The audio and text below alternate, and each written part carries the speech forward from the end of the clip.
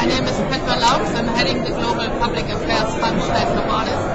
I was intrigued today by one session at the World Economic Forum, which was on female leadership, and there were recent research results presented from Norway. Obviously, Norway has legislation which mandates that 40% of board members need to be female, and now there are first experiences out there, if I understand correctly, of what this did to the governance of the board. And the surprise was that the female board members read the board materials, and now also the men come with them to the board meeting. And I also understood that women tend to look at more long-term risk of decisions, while men are more intrigued by short-term impact. And I heard that obviously women tend to look at stakeholder expectations, while men focus on shareholder expectations.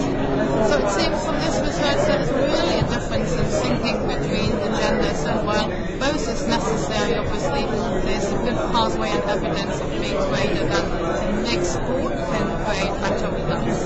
Thank you.